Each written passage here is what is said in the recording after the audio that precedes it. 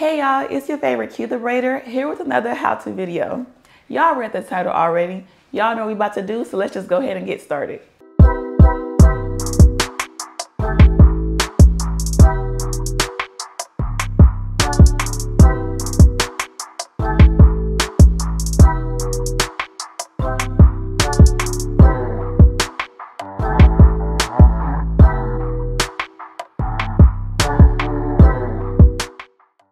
All right, now you guys see here, I took my client's previous braids out and I'm just gonna go ahead and jump into the detangle. You want to detangle your client's hair before you shampoo it, or else it's gonna get very tangly. I braid my client's hair with moisturizer. So if it's not full of buildup, you could just go ahead and detangle it in its dry state. If your client has buildup or sticky products, you wanna apply some type of water or some type of spray to loosen up those products. So here's the detangle. If your client's hair is on the thicker side, you want to take smaller sections, and then we always want to detangle from the ends up to the root. So that's what I'm going to continue to do.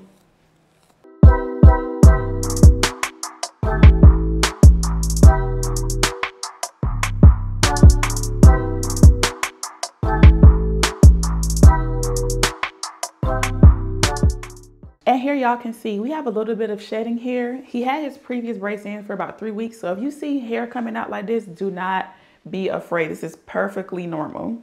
Now that we're all done with the detangle, we're gonna go ahead and head to the shampoo bowl.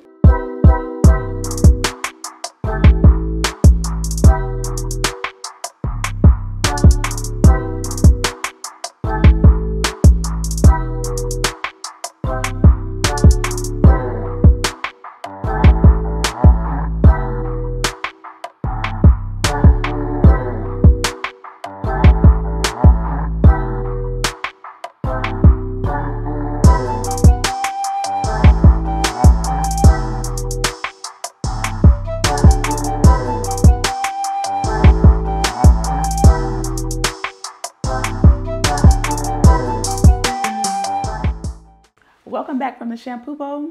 So what I'm gonna do is blow dry his hair in sections. This is what you wanna do when your client has a bunch of hair. I'm trying to tell you guys, working in sections with thick hair will save you a lot of time. So I'll recommend using a blow dryer with the comb attachment for the best results.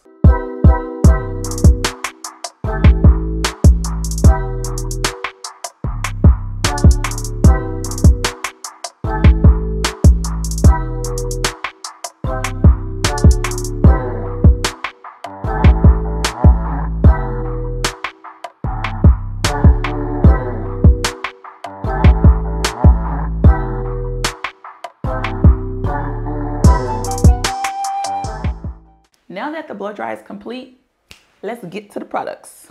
I'm gonna expose my 3 lucky products. Everyone wants to know what products I use. So first up, we have our nice, sleek Shine and Jam. This gets your parts pretty straight. And then next on the list, we have Double Buttercream by As I Am. This adds moisture to your client's twist. And then the most famous, we have Nairobi Foam, and this is gonna get your twist nice and fluffy. Hair tools you're just going to need clamps and a parting comb. So easy. The very first step you wanna do is part your client's hair down the middle. So in order to do that, you want to find out the center of their nose. This is where your parting comb is gonna come into handy, and your rat tail, boom, that's the center of his nose, and you're just gonna part backwards this way. Like so.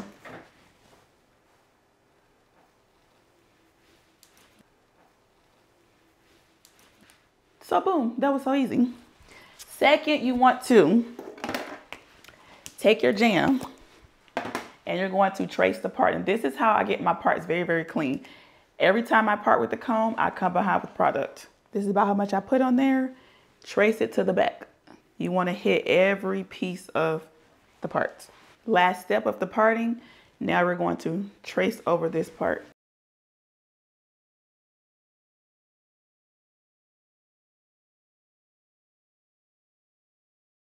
Okay, now I'm just going to push the hair to one side. You want to do this so that a lot of flyaways will not be on your part. So I'm going to push the right side to the right and I'm going to push the left side to the left. push, push, push. Again, this is just combing the hair out the way so it does not, flyaways does not travel from one side to the other. So basically, your hair got to pick a side. Once that part is complete, so I usually work in front of a mirror, so I would suggest that to my viewers. If you can or are able to, work in front of a mirror so you can see what's going on. So since I don't have that today and I have the camera instead, I'm going to walk in front of my client to double check if the part is down the middle.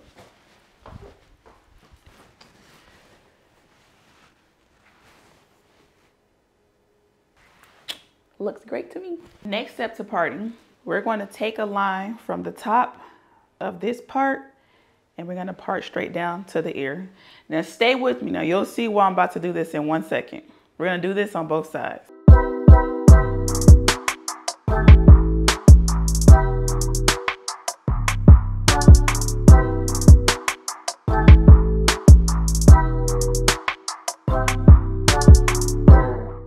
Okay, so now we have 4 sections to work into. The reason why you want to do this is to make sure that you get a straight line going back and forth. My client has super thick hair, so I like to work in sections to make everything as even as possible. Now you can skip this step if you're a pro and just have 3 sections, 1, 2, and 3, but this is for beginners who struggle with getting a straight line. So here we go.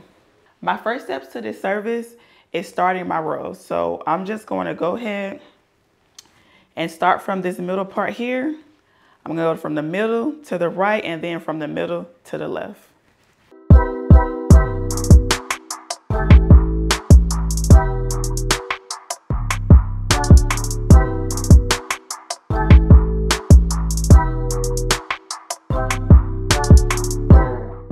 So here we have the first row. This row will get thicker or thinner according to how big or small your client want their twist. So we're gonna do maybe like a medium size here. So I just eyed this row. This is about how thick it is. I say, what is that, 2 fingers wide? It's about 2 fingers wide in width. And then I'm just going to make sure this part is straight before I start the process. What do we do to get crispy parts? We line the part with product.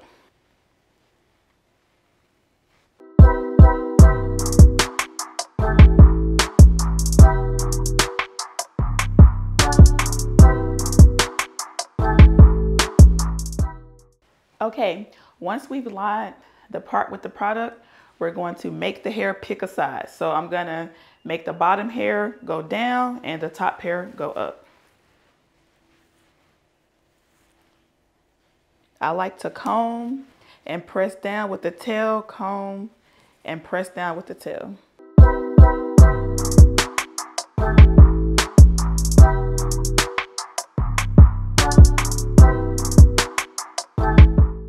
Now, once you have the hair going in different directions, you can really double check to make sure your part is straight. So what I'm gonna do is just turn him left to right to see if the part is straight. One thing you want to do is kind of keep your clamps a little loose on the root so it's not pulling it and giving you the illusion that the part is going another way. Okay, my clamps are a little bit loose and it still appears like it's not as straight as it can be. So I'm just going to clean it up.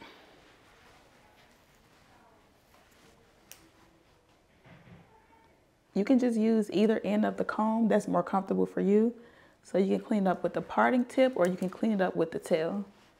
I like to use the parting tip.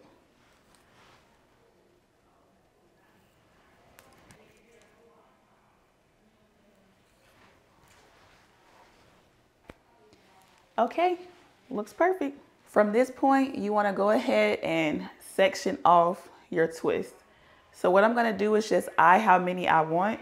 Since this is going to be like a medium size, I do this style so much, I pretty much know where I'm going to put the boxes. So I'm just going to start a part maybe about, this is finger length wide.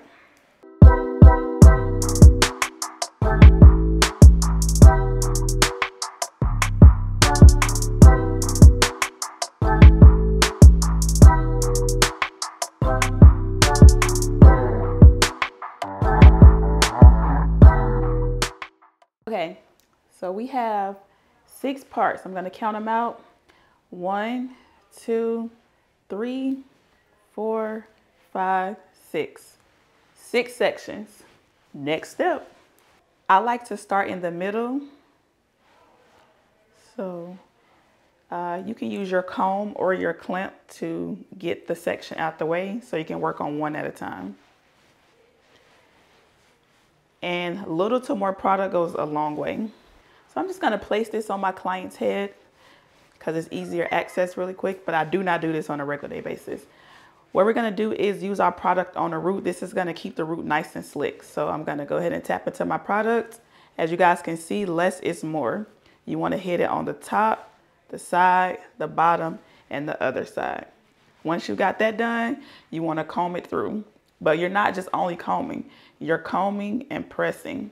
Combing, press, combing, press, combing and press. This just makes sure that the hair goes sleek and it doesn't curl. And you want to take this part with some tension. This one little section here, we're going to split it in 3 even sections. So one section is going to go into 3 other sections. So I'm going to count it out. 1, 2, 3. One section is now in 3 sections. And all you're going to do is braid it. So if you're an underhanded braider, you're going to go under.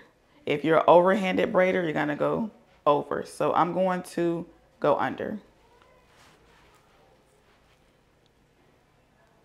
1, 2, 3. Make sure you get the flyaways out the way. 4, 5, 6, 7. More flyaways. 8, 9, 10. I'm gonna do 11 and 12. So the reason why I'm braiding down 12 times is because when I release this, it's probably gonna unravel a little bit, but I wanna keep this secure. I'm going to repeat the same thing on the next section, but this time overhand. Take our products each side, top, right, under, left. Less is more.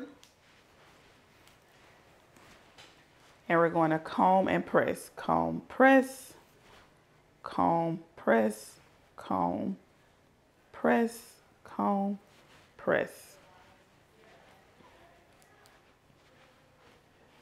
3 even sections. 1 second, gotta get the flyaways. Okay, I'm gonna do this one overhanded. You're gonna have 1, 2, 3 sections. And here is an example for the overhanded people. Over, over, over.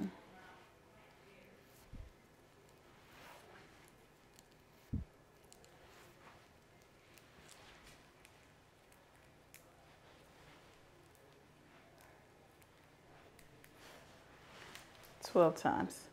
So here we have the first 2 sections braided on the root. So what I'm about to do is go ahead and do the whole head in the braided sections.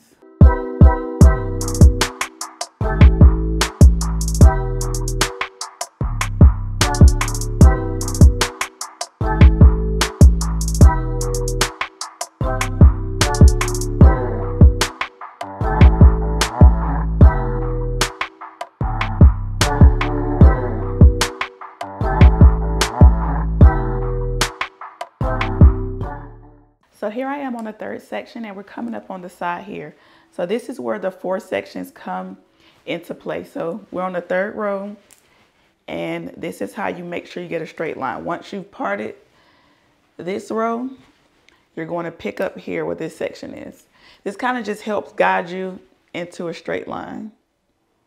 Again, if you're advanced, you can just swoop from the middle. You can part from the middle all the way to the end, but some people aren't able to do that. So an easier way to make sure the rows are going straight is to do this extra section in the front and just go straight across. And there you have your straight section.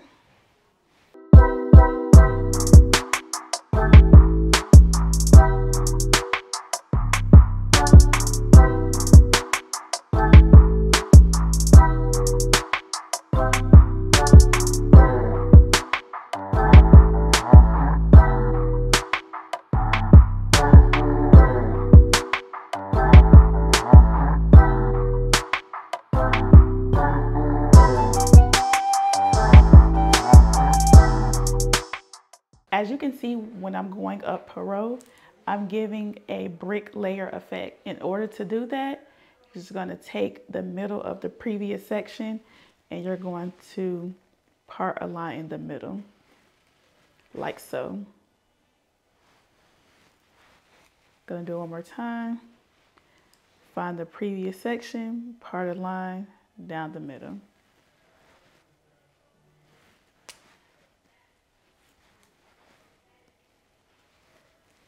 This is just to make sure that the twists fall in between the one before to give it the full look. And I'm gonna keep on going across this row.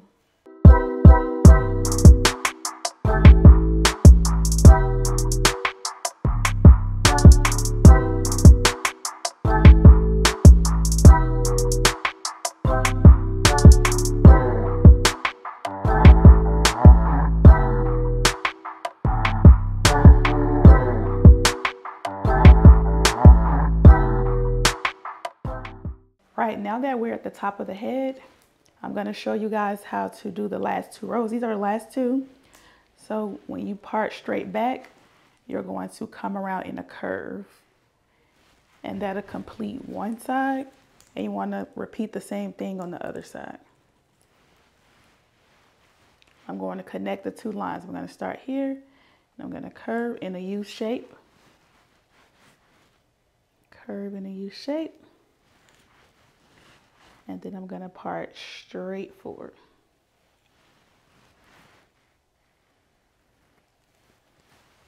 On this part, you can do whichever works best for you. You can start from the middle and go out, or you can start out and connect to the middle. As long as it's a U shape, then you should be fine.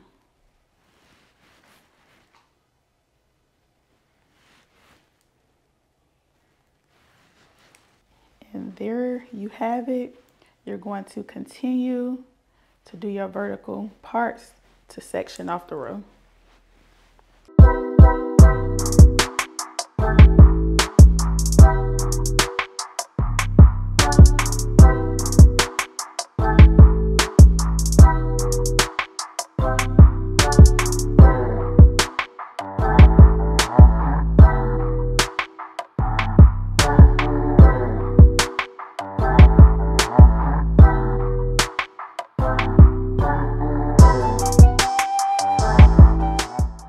The parting is all done and it's about to get real juicy, but one final step before we get to twisting. This is where you're gonna take your moisturizer.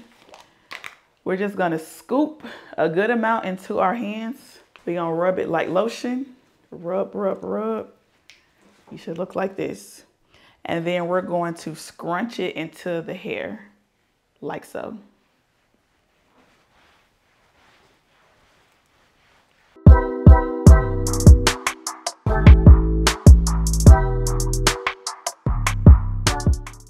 Now that your moisturizer has been applied, I like to work one side at a time, like go left, right, left, right. So I'm going to section this off in half.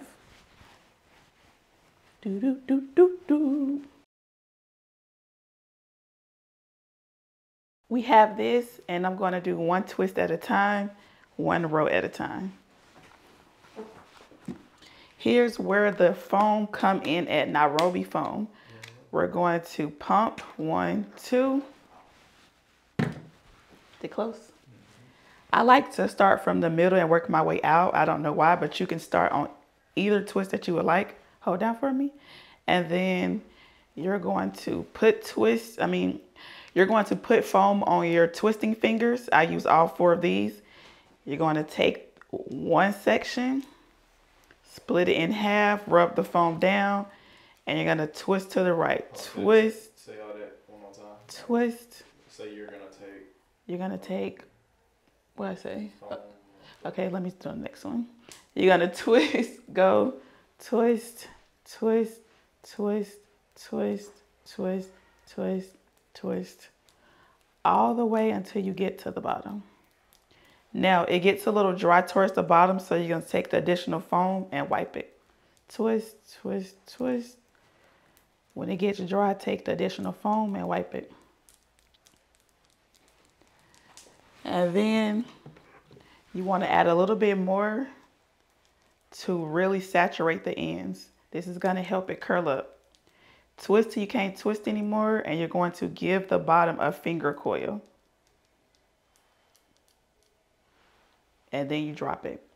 So what this is going to do is going to slowly puff up and become a juicy twist. So I'm going to do one more for you guys. We're going to take our 2 pumps of Nairobi, rub it over your twisting fingers, split the 3 strand into 2 strands, wipe the foam down, and you're going to twist, twist, twist, twist, twist, twist, twist, twist, twist. Just keep twisting, just keep twisting, just keep twisting, twisting, twisting. What do? We twist, twist, twist.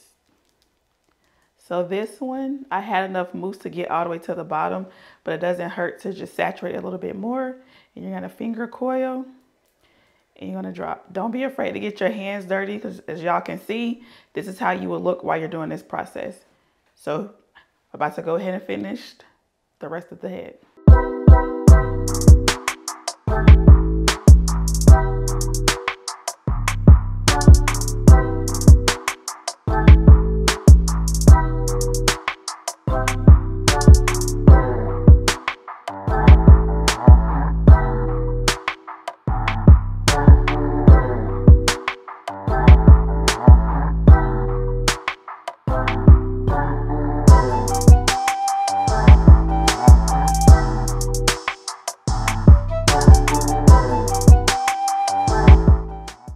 Here we have the completed look. Hopefully you guys were able to follow along and you too can have your client looking like this. Rate this style in the comment section down below. 1 through 10, what do you guys give it?